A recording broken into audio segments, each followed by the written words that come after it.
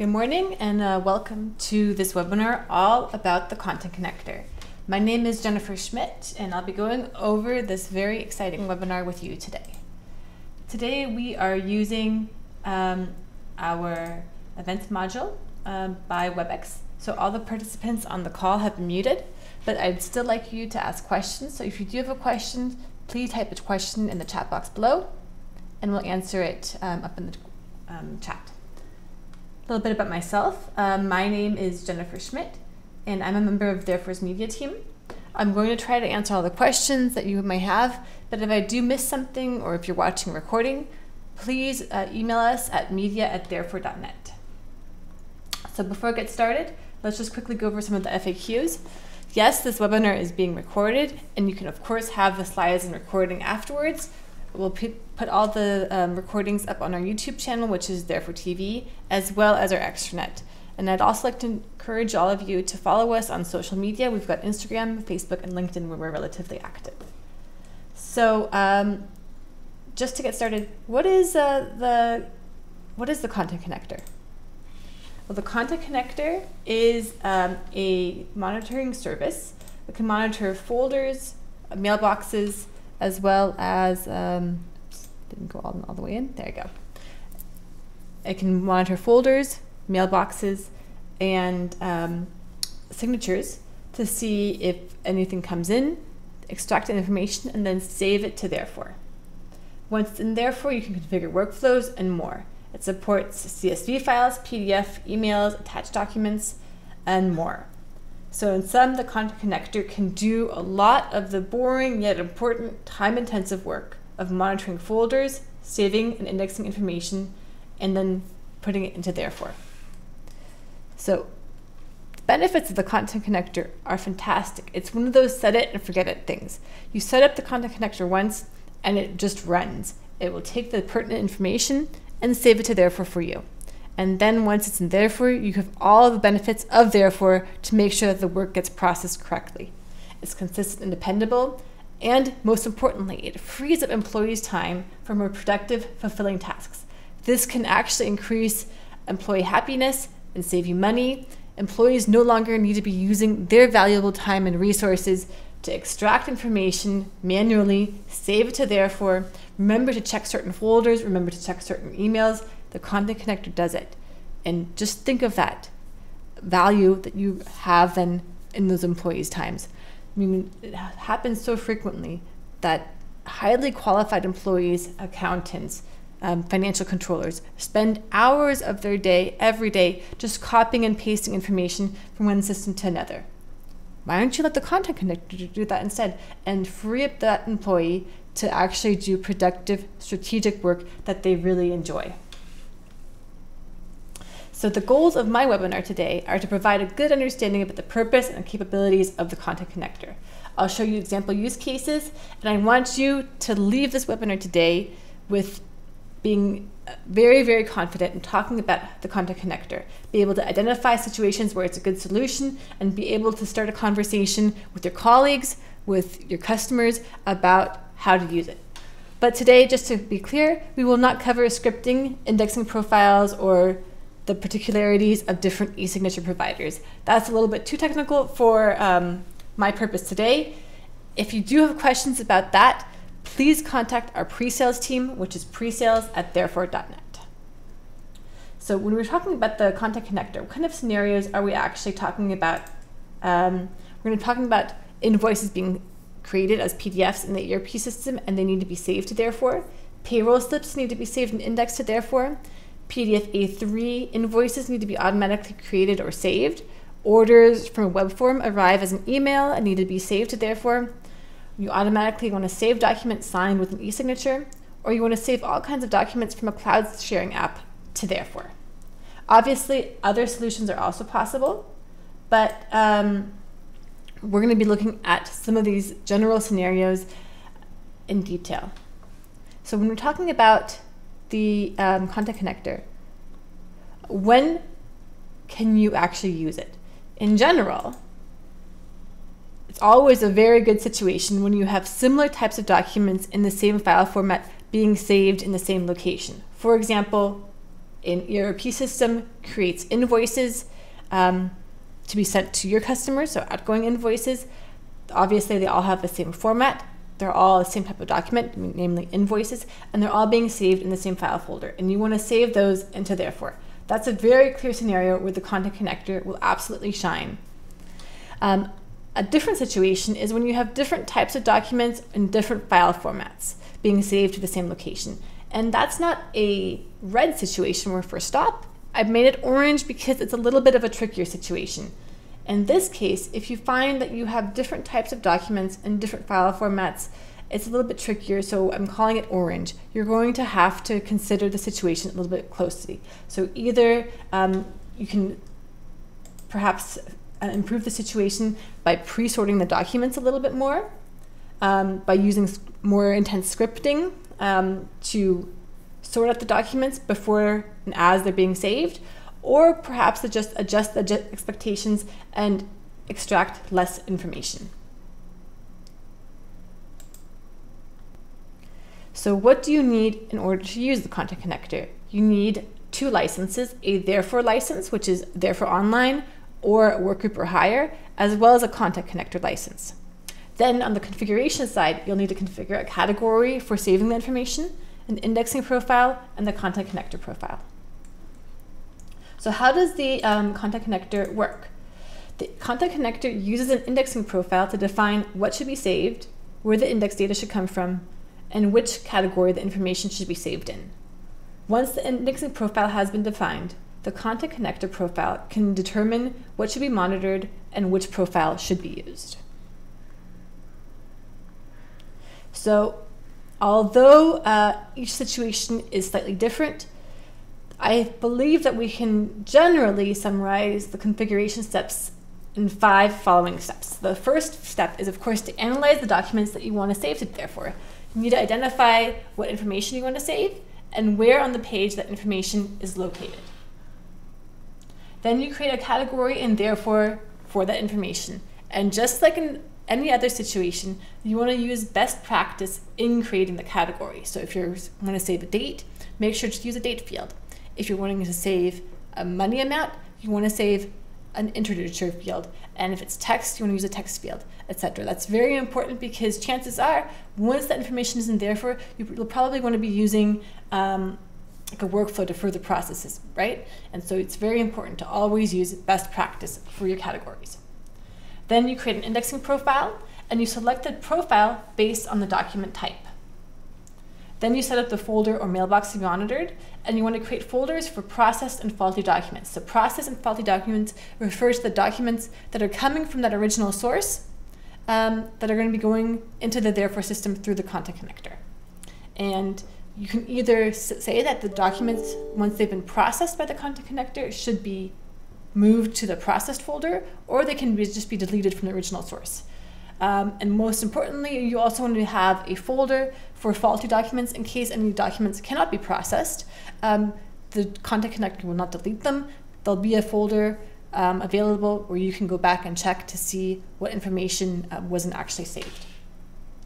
And then finally, you configure the content connector and set the polling interval. The polling interval just refers to the amount of time in between the checks. So the content connector can be set to check for perhaps every 10 minutes. That's the standard. Every 7 minutes, the content connector will just check to see is there anything in that folder. If there is, it'll save it to therefore, and if not, it'll just poll again in 10 minutes. One important difference to note is the input folders. So input folders refers to where that information is coming from originally.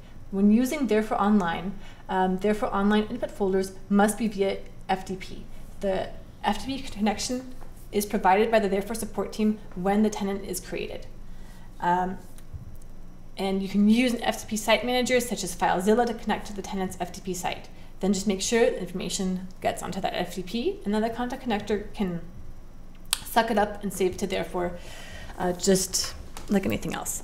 Similarly, if you're using an on-premise system, the folders must be accessible to the content connector, and so always just check where's the content connector installed. Can it access the folder that you want to monitor? And here's a simple screenshot of the FTP folder. So you can see here I have a folder here for invoices, and I have faulty and processed. So now that we've gone over very briefly a little bit of an introduction and a little bit of background about the Content Connector, let's go into the actual demos and the actual configuration. So like I said before, I'm going to do a little bit of light configuration, a little bit of light demos here, just to give you an idea of how it works. I'll first show you the PowerPoint slides, and then after I show you the slides and the PowerPoint for each example, I'll then go on to my live system and show how it's set up on the live system here. So we'll go over how to save PDF documents, how to use barcodes, PDF A3 invoices, mailbox monitoring, cloud storage devices, as well as signature monitoring. So first, what we'll do is look at PDF documents. So traditional PDF documents. And here with the PDF documents, if you want to extract information from that PDF, you're going to be using zonal OCR. And to use that, the most important step is to carefully analyze where that key information is located. Is it located consistently on that page? And if so, you can actually just use zonal OCR to extract the information directly off the page. So here's a screenshot. I have a data extractor type PDF because it's a PDF document. And then I just drew a box around the number, the invoice number that I wanted to extract. Let's go have a look what this looks like on the live system. All right, so first step, what we're going to do is we're going to open up the Therefore Solution Designer. I've already gone ahead and configured the categories. So for the first one that we're going to do is we're going to look at the PDF. So I have a category here, PDF simple invoice. And all I want to extract is an invoice number and invoice date. So I'll be opening up my PDF document here. And this is what it looks like. So you can see it's just a very simple, regular PDF. And if I go through the samples here, you can see that the invoice number is consistently in the same spot, which tells me that this is a good candidate for using OCR. So I've created the PDF simple invoice using best practice for category design. Next, what I'm going to do is I'm going to create a indexing profile. So going to my indexing profile, I have a folder here just for my Content Connector profiles. Again, I'm going to open up my invoice right here. All right, so the way it works is, again, I have a profile name. To make things easy for myself, I've chosen the same profile name for my category, my indexing profile, and then ultimately also my Content Connector profile. By having consistent names across every single profile, I'll know exactly which profile goes with what. And it'll just make it a lot easier. So that's my number one tip, is if you can, pick a consistent naming schema and stick with it, because then when you need to go back and make changes, it'll be very, very clear to you what goes with what. If you have a naming schema that's not identical, if you're using a category name that doesn't match up with the indexing profile name, which doesn't match up again with the Content Connector, you might have trouble remembering which one you used for which purpose. So the data extractor, what we have here is a PDF data extractor. And when we go here, it'll open it up. And the sample that's used is just based on what we select. Oops, now we don't need an invoice, we need a PDF. And so as you can see here, the sample right here, we automatically just draw a box around it, and that's the invoice number, and we name it and say OK. Then again, we could have a second extract right again here, and based on the sample, again, we just simply draw a date. We just click the mouse and it will save the date there. And as you can see here, what's very interesting is it'll actually show you a preview of the information. And so then you can actually check, is that information correct or not? In this case, actually, it was extracting the semicolon. We've removed that now, and now it's just extracting the date. So that's the first option. Then after configuring that, we need to go into the content connector. Then we have an input folder. And in my case, my demo system is on Therefore Online. So what I've had to do is I've got connection to Therefore Online. I received the connection details from the support team when this tenant was created. And here I have files, folders on the FTP, and for the PDF invoices, I have, again, faulty and processed. So let's go back to my input folders, my PDF invoices. And so the input folder is just invoices. It's a local network because it's local to where the server is located, Therefore Online. It's a profile. I have two folders, processed and faulty. Another option would be to move the folders to just delete them rather than moving them into the processed folder. And the polling interval here for demonstration purposes is 1 minute, but the default is 10 minutes.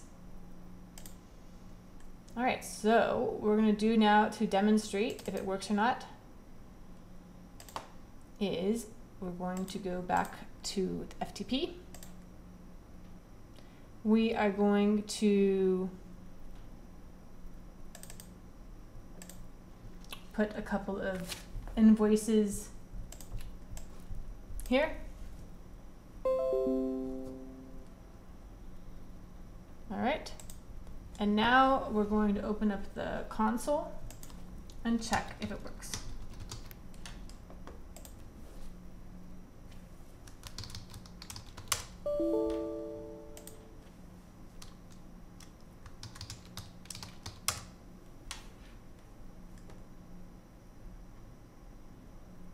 And we've got 1, 2, 3, 4. The status is okay.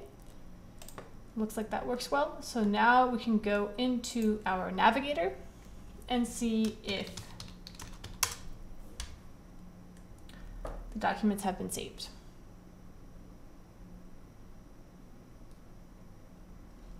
All right, it opened up on the other screen. Here we go.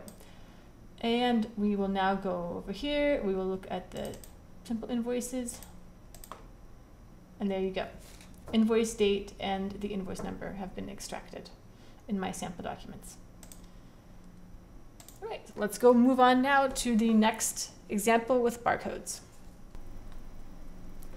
Now, previously I mentioned that when you're using zonal OCR, you have to make sure that the information consistently stays in that same spot. One thing that you can do to increase the accuracy and consistency of data extraction is to also use barcodes. Barcodes can be added automatically, for example, from the ERP system or manually, and therefore supports many types of barcodes, including QR codes. I'm going to show you an example of using barcodes on a PDF document, how that works with the content connector. And the barcode that I'll be using is 3 of 9, but like I said, any other type of barcode can be used. If you have a question specifically about different barcodes, please contact our pre-sales team. So what we have here is we have a PDF, we have a profile name for invoices with barcodes. We're going to be using a barcode, an OCR data extractor. So like before, again, we'll be doing simple zonal OCR, but in addition to that, we're also going to be doing a barcode. So the system actually will recognize the barcode type automatically, and then using the scripting here, we can tell it which characters in the barcode you want to extract. In this case, it starts at the 9th character and extracts for 5 characters thereafter. Let's go look at that in the live system.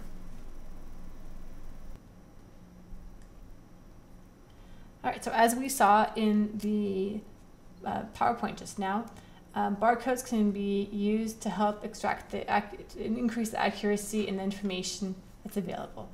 Because OCR can be a little bit finicky, barcodes are a great way to kind of increase the accuracy and the availability of data, because it is a format that is more friendly for machines to read. So let's go look at our sample document here. We have a barcode right here. And what we want to do with this barcode is we want to extract the order number here, OR002. How are we going to do that? Well, as before, we are going to create a category first. So we have a PDF barcode category, which has order number. Then we're going to create a indexing profile.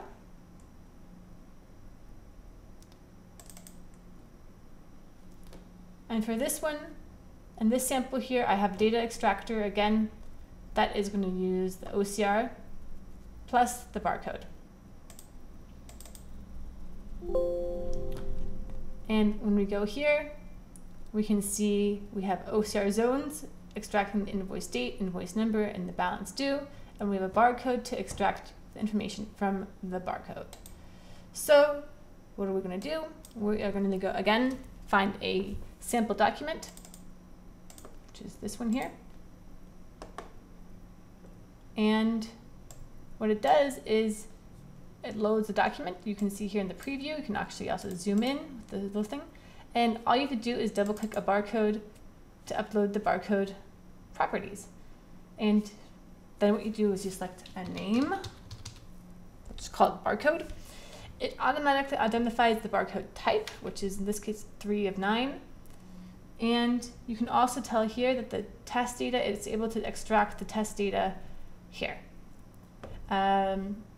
Then based on this information, we can then use scripting to extract any specific type of information. And in this case here, the order number was what we wanted to extract. We use scripting here to extract starting at the 9th character for 5 characters long. And that's why it's important to analyze where the information is on the documents that you are saving so that you can create good indexing profiles. You can extract exactly what you want and when you need it. And again, for help with the scripting, that's not something that we'll cover today because it's a little bit of a too broad topic, but please feel free to talk to our pre-sales team to have any questions be answered. Cool, so then we've got our indexing profile, and you know what's next. Say it with me, it's time for the Content Connector profile.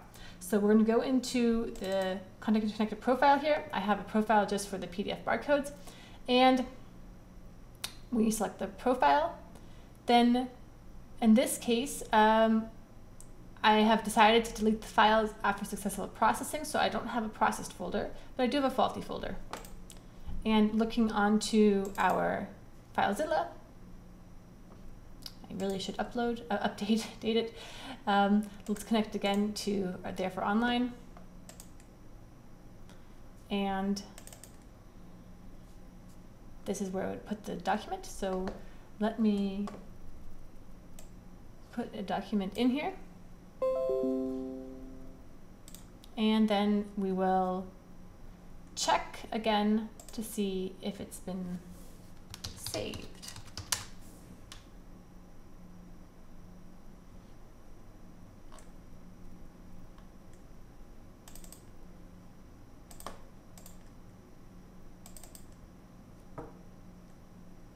And ta-da! There it is. So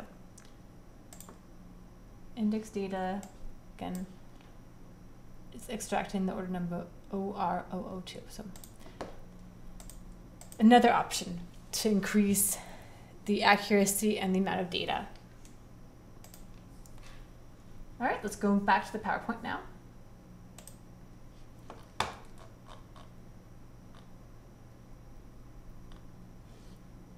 All right.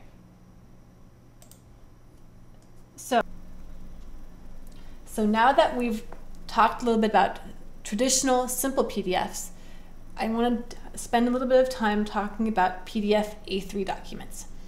PDF A3 documents are a relatively new format of PDF that enables other files to be embedded within that PDF, such as XML files.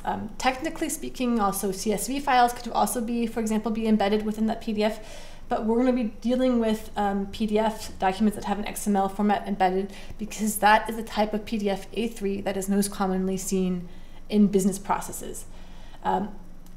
The huge advantage of PDF A3 is that it's a format that's both machine readable and human readable. The human readable element is the PDF that's nicely formatted and that has the fancy colors and looks really nice. But the machine readable part is the XML document that's associated with that PDF. And there are several different well-known PDF A3 standards that are especially common in the invoicing process. In Germany, the standard is called the Zugfert standard. In France, it's the Facture X, which is also used with the core system. There's also a cross-invoice industry standard, which is part of the UN. In any case, the huge advantage of PDF A3 is that because it's both machine readable and human readable, it allows invoices to be sent in this format in a way that can be automatically indexed. So what we can do is humans can read the invoice because it's a PDF, but then the machines, such as our content connector, can extract all relevant information using the associated XML file. Moreover, if you have several suppliers who are sending invoices in the same PDF A3 subtype, for example, the Zugfert 2.1 standard, you can create one profile for example, the Zugfert invoices, and regardless of what the PDF physically looks like, you'd be able to extract the information from all invoices of that subtype. Regardless of where the data is located on the PDF, because remember, we'd be using the XML to actually machine extract the information. And that's a huge advantage. So it's extremely consistent, it's extremely efficient, and it works really, really well. So my recommendation would be that if you live in a country such as Germany or France, where these PDF A3 standards are more common, go ahead and talk to your suppliers, see if they're already producing PDFs in that standard. Perhaps they are, because then you could use the content connector to really quickly and efficiently extract and index those invoices. So it's really cool. Let's talk a few words about how to handle setting up the PDF A3. So first step is that you need to open up the PDF A3 in regular programs such as Adobe. And you'll see that there is, when it opens up, that there is a linked document in that PDF. You'll need to save the XML file for configuration separately. So save both the PDF and the XML file. Then what we do is we have set up two data extractors within the indexing profile. We set up the PDF and tell it to look for that XML. We use the star to say it's a wildcard. As long as it's an XML file, we'll take it. And then we need to add an XML data extractor where a script is associated with it. And for this, I ask you to please talk to your pre-sales team for help with scripting. I'll show you on my system what it looks like, but again, for help with the scripting, please talk to our pre-sales team. And so again, we have a PDF attachment here, and the attachment name in that PDF will be the XML file that contains all of the index that you want. So the next one that we're looking at now is PDF A3. This is a much more complex data extraction. The scripting needed for PDF A3 is much more significant. But my goal in showing you this demo right now is to give you an understanding of how configuration would work, and moreover, most importantly, to really give you a good understanding of what the benefits are of using the content connector, in particular with PDF A3. So PDF A3 is a standard. Again, there's many different types of PDF A3. We're going to be dealing with one particular type of PDF A3 document, which is the 2.1 Zugfert standard. So let's open up a sample document. This is a sample document in the Zugfert 2.1 standard that I got from the website. And when you open it up, one thing that's really interesting is that you'll see that you get a notification here from Adobe, and it also has an attachment. if you look at the file attachment, it has an XML document here attached. Factor X is the same standard as SOAP-Fed 2.1. Unfortunately, there's many substandards, so it's always important to really confirm with what version of which standard are you working with, because there might be differences. So if you open this up here, you can see, and this is just Notepad, ignore this here, you can see that we have the standard XML tags, and we can see here that this is where the index information would be located. So when we go to configure an indexing profile for this type of document, we're going to be using two. We're going to be using one, a PDF indexing profile, as well as for XML documents. So again, we'll start with the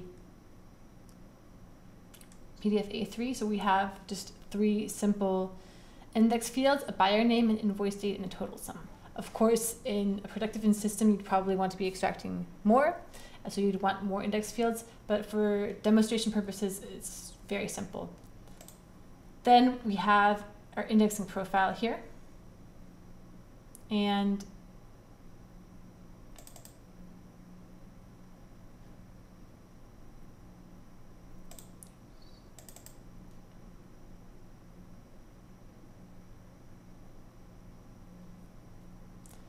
all right, so when we open up the PDF A3 indexing profile, we can see we have a PDF data extractor and an XML data extractor. And the script that we would need looks like this. The pre-sales team will be very happy to help you. You can also evaluate the script, which is a nice function here, and it will actually highlight in red any issues and any errors there are, so that's a good way of checking your code. Then based on that, you can then match up your fields, your category fields with the assignment, and then you can also even test it too. So if you do have a sample document, you can test it there.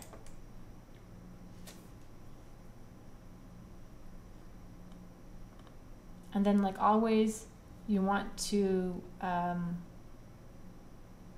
up the content connector profile, and then finally also test it.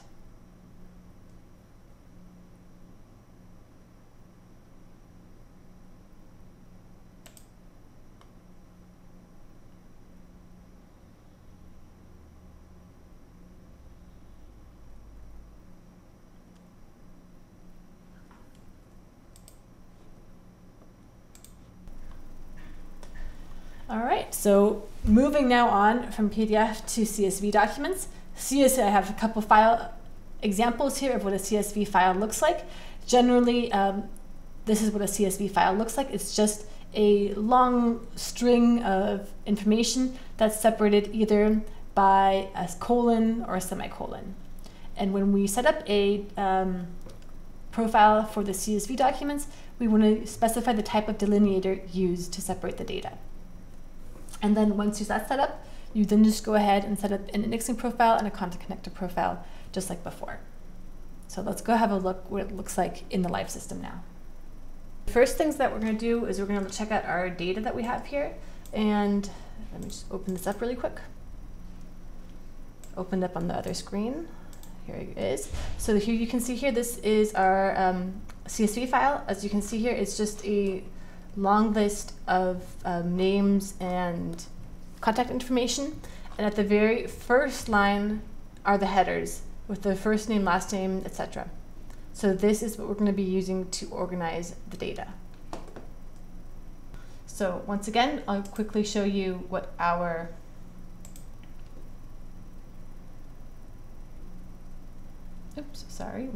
I'll quickly show you what it looks like. In this case, we have a case with all the contact information here.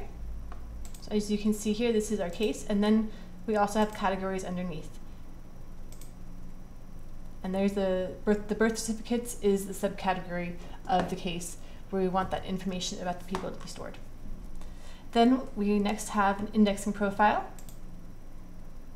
And here we have an indexing profile for the CSV, the citizen case management. And what we can see here is because we're using a CSV file, we're going to be using a text line data extractor. And if we were to open this up, we can then go to our CSV records and open up our sample document here. And as you can see here, the preview shows all of the lines of data that we have here. And the delineator, as you can see here, is the comma. One thing that's really noteworthy is that if there's a file that has some sort of error or it's corrupted in some way, the preview will not work. That happened to me while I was preparing the demos for the webinar. And that was a good test to show that there's an issue with the file itself.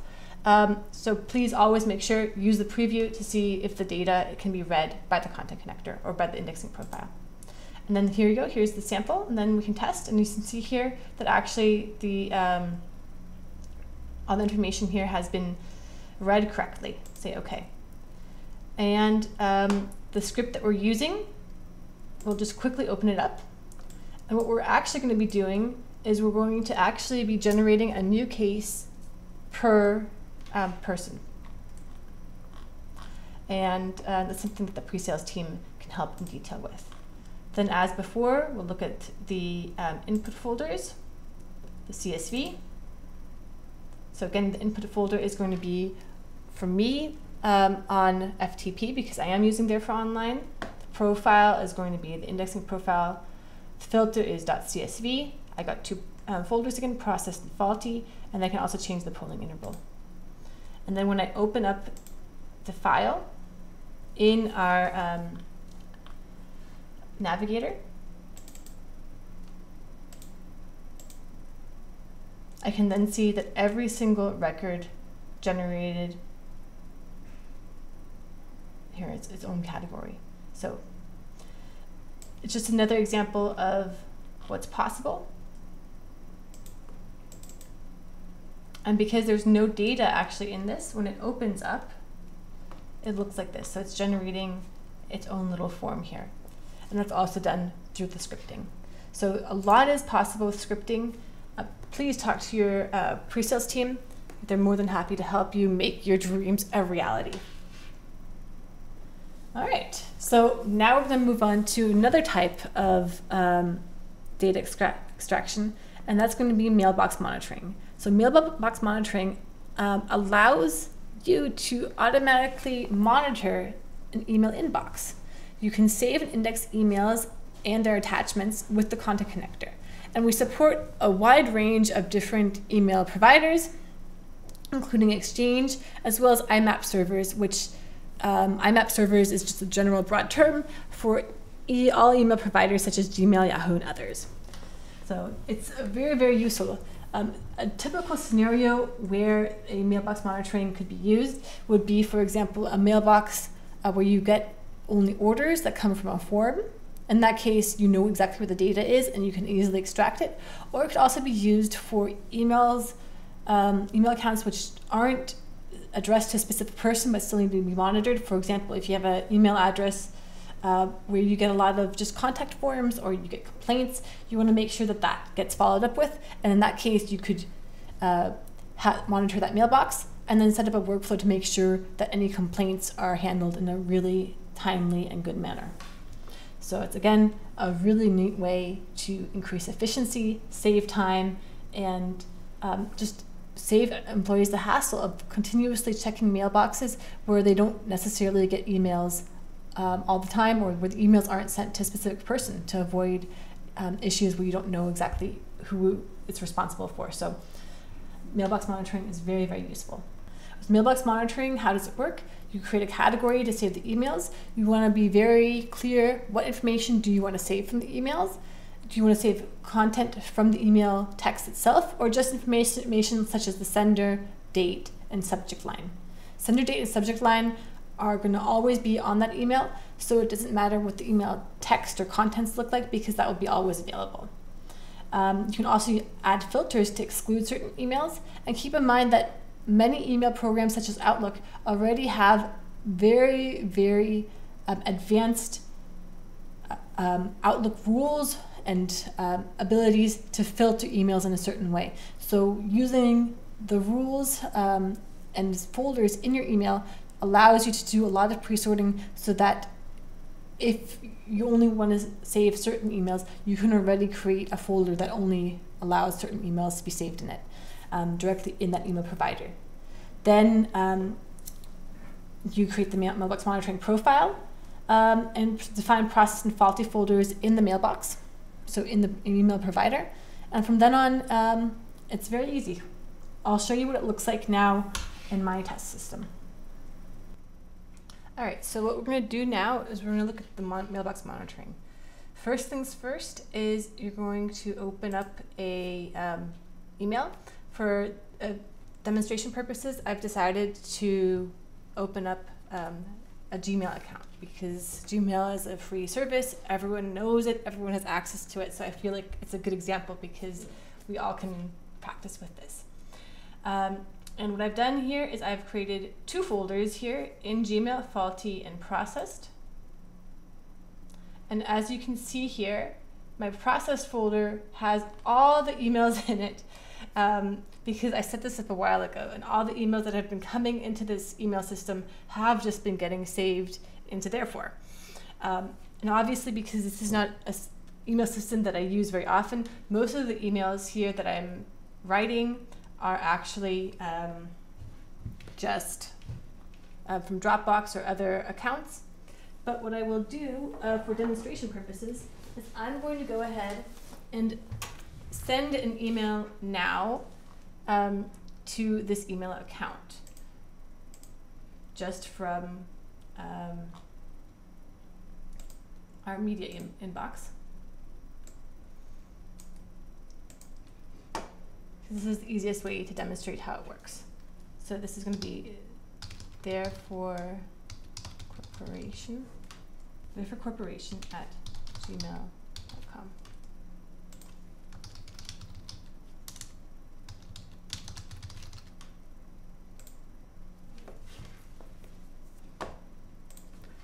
All right, so it goes into the inbox. All right, so we've got an email coming through. So let's go look at the configuration while we wait for the email to be sent and to be processed. First things first, of course, I have a category where I want the emails to be saved. In my case, it's going to be mailbox monitoring. And because the mails that are coming into that Gmail account are non-structured, we know that we can't retrieve any of the message contents, okay? But we can retrieve things that are the same for all emails, which is the sender, subject, email date, and sender email. Then I have an indexing profile.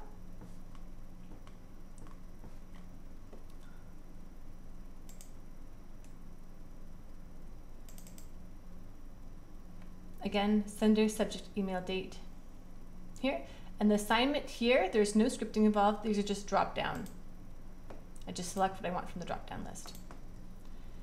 Then the input folder is going to be mailbox monitoring. And so when I create a mailbox monitoring, I have to authenticate that email address to the therefore system. And so here I have to add the settings in here, the username, password, server, port, security. All of this information can actually be found quite easily using just a simple search on the internet if you're not sure exactly what should be done. For IMAP servers, you're going to make sure that you select the IMAP for. If you're using Microsoft Exchange, you use Exchange Web Services. So that's quite simple. And then I have two folders here, processed and faulty. Just write like this, no backslash or anything like that. And that's it. So we can then go check out the console to see what's going on.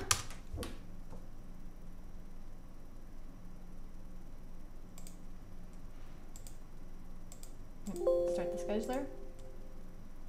And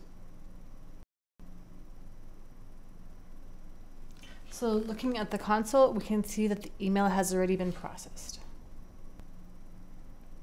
Let's see here if anything has come in to our mailbox monitoring. Oops, wrong category. And there you go. It already had processed it. It was so fast. Look at that. There you go. Test from Jennifer. You saw me send that email earlier, and here it is. A wonderful test from Jennifer. So, so as you can see here, mailbox monitoring, it's just been sucking up all the emails that are getting sent. It works great. Highly recommend it. It's super fast to configure. I can think of so many use case scenarios where it would be great to get emails from a certain mailbox or a certain subfolder of a mailbox and have them all saved to there so that they can be processed with the workflow. So super useful. And of course, email attachments can also be saved. And for doing email attachments, you just use an indexing profile for the type of file that's attached. So for example, if emails consistently have an invoice PDF A3, you would then configure a indexing profile for the PDF A3 documents like I showed you previously.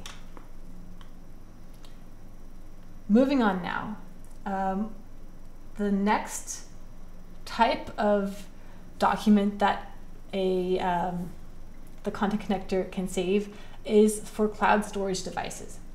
So what are cloud storage devices and what do I mean with it? So when we're looking at cloud storage devices, we're thinking of these increasingly popular cloud storage places where users can upload and download documents to shared cloud storage. Therefore offers out-of-the-box integrations with OneDrive, Dropbox, Box.com, as well as Google Drive. And this allows, therefore, the cloud storage provider to seamlessly up and download documents. Now, one thing to keep in mind is that once a document is out of therefore no longer has control of the document, which will compromise the security and audit capacities. So for this reason, we recommend using cloud sharing only for documents which aren't very sensitive. For example, like a marketing document. A use case could be, for example, that you create text for a brochure. It's edited and approved within therefore.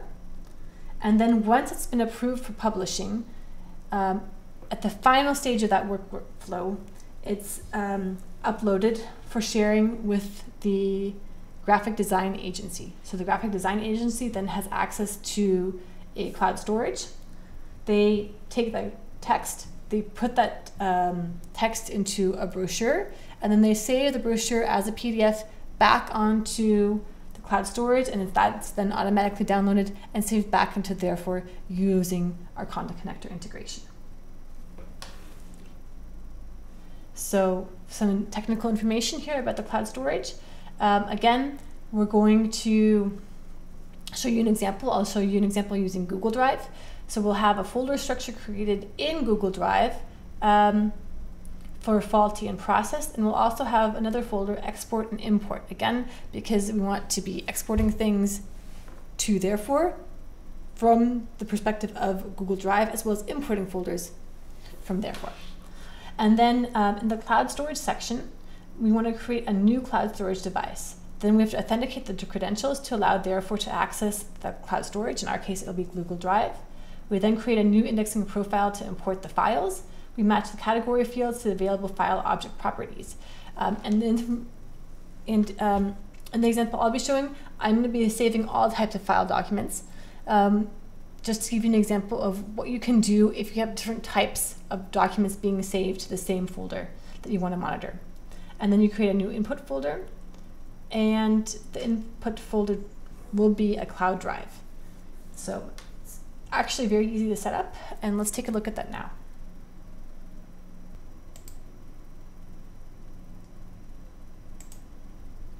All right, to show you cloud storage, we're going to be going back to our Google account that we had previously used. We'll open up Google Drive. And as you can see here, we have several folders here on Google Drive.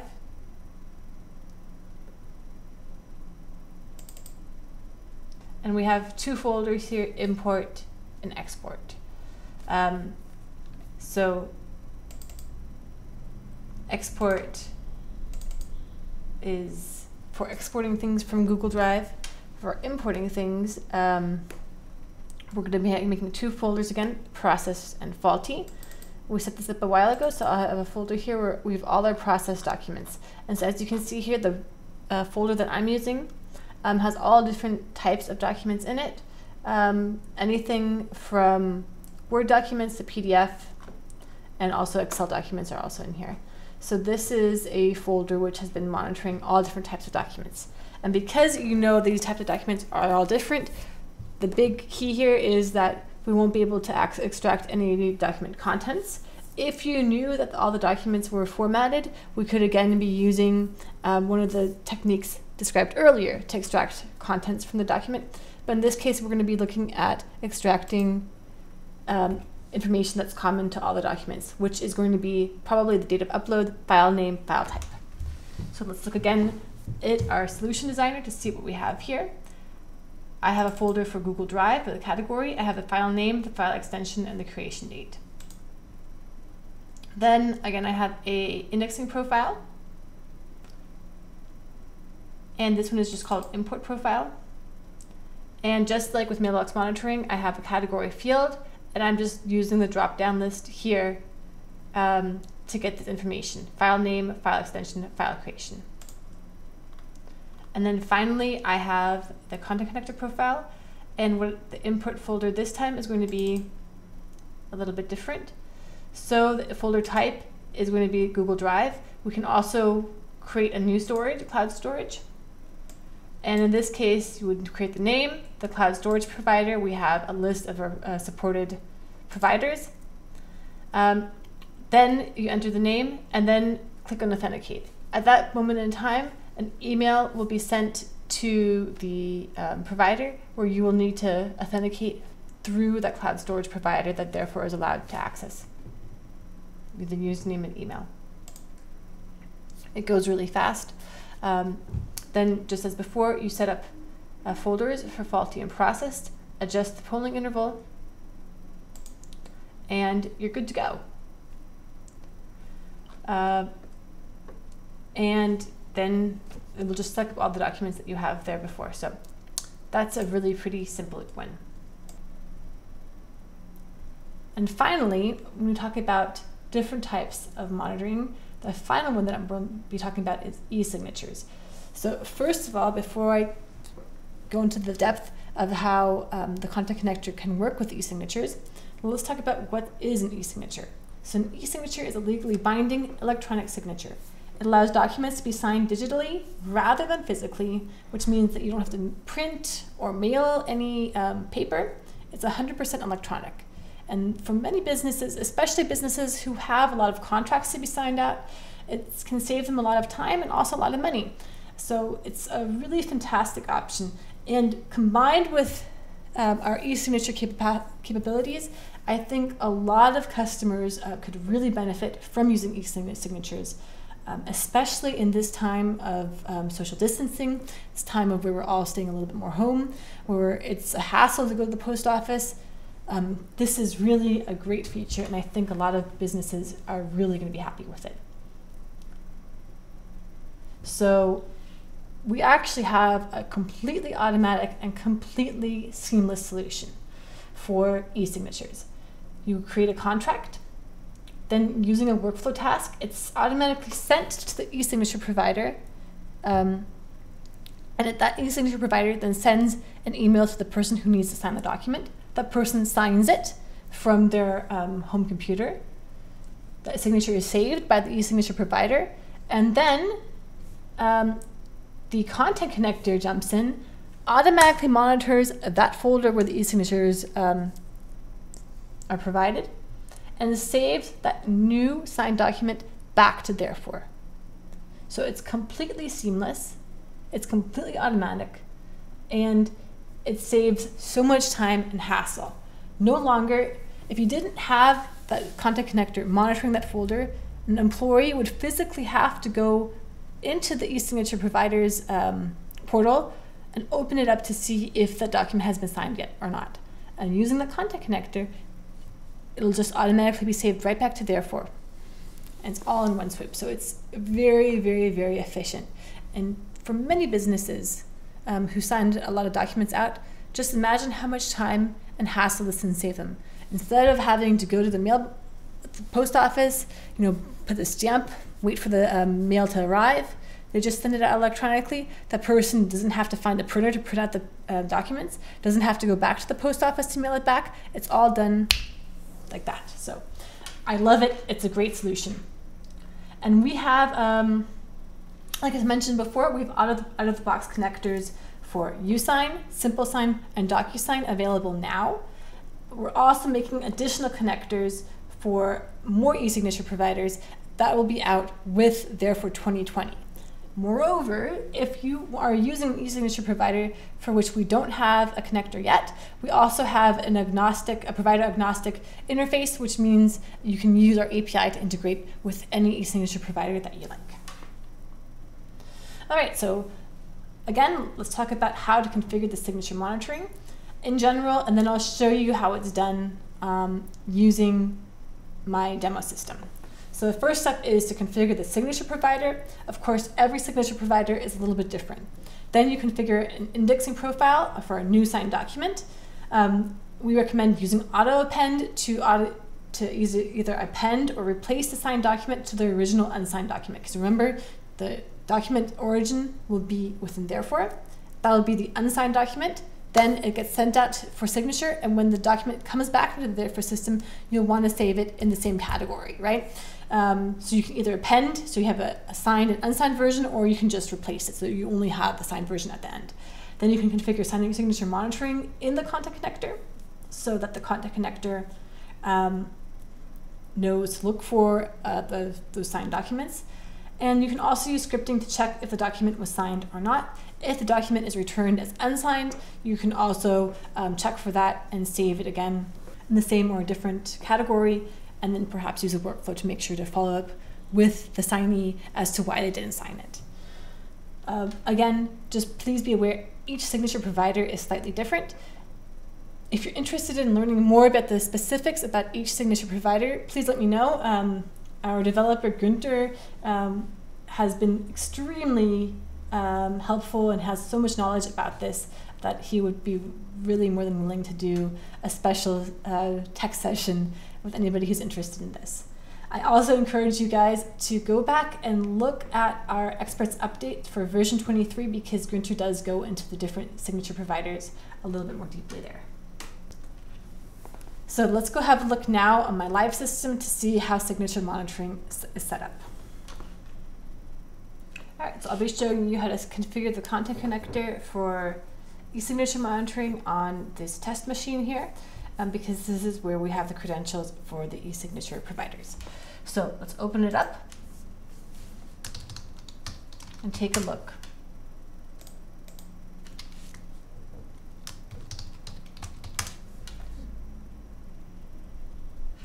All right, first things first is we're going to be using a category, of course. So we've got a commercial lease agreement here based on what we need to extract from our fictitious lease. So we have here a agreement.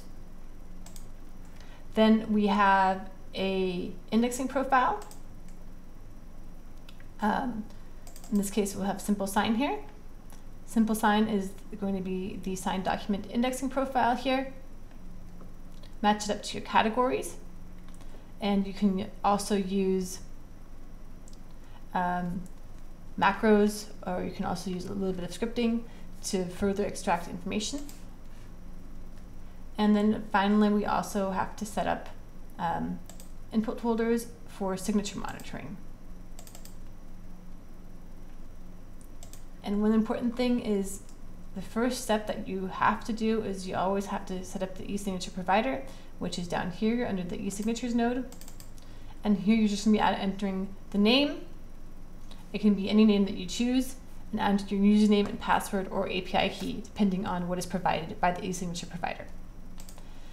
I briefly had mentioned that you can also automatically send documents for signing, and that's just done with a workflow task. I'll quickly show you. This has nothing to do with the content connector, but it is really worth mentioning because it is really cool.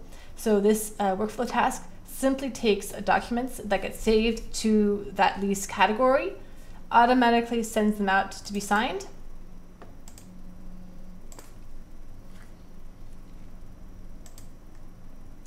So when sending for signing, you enter your e-signature provider, enter a subject for the email that will be sent. You can use macros. In this case, the subject will simply be the property address, and then add the information here and click OK. In this case, the workflow then ends, and that's the whole thing to it. When an email comes into, when a new document is saved into the category, this will trigger the start of the workflow. The document will be then sent to the signatory to be signed. They will receive an email in their email provider, such as Gmail, where they can simply open up the document, sign it, and then it will be automatically saved back to therefore as a signed document. And so we've actually gone ahead and had this configured. So here is a commercial lease agreement. And you can see here it adds a second page here where you can see that the person signed it. It's a fictitious person. And then it's saved and replaces the original unsigned document. And that's it. All right, now that we've seen some of the most common use case scenarios for the Content Connector, let's talk about some tips and tricks. The first tip and trick is the more similar the data is, the more information can be easily extracted. Next one is use the rules and folders in your email provider to pre-sort emails if you don't want to save every single email from that email address.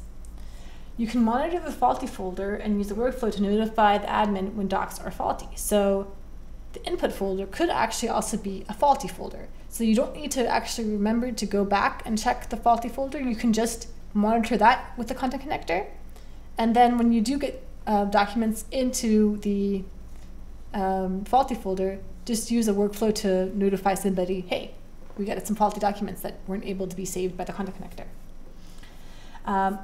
Another common issue that we see is the Content Connector should be the only one to access the monitored folder during polling. So if you're using one folder where another third-party software is saving documents into it, you can actually set the schedule so that the polling interval is different than the saving interval, just so that they don't interact with each other.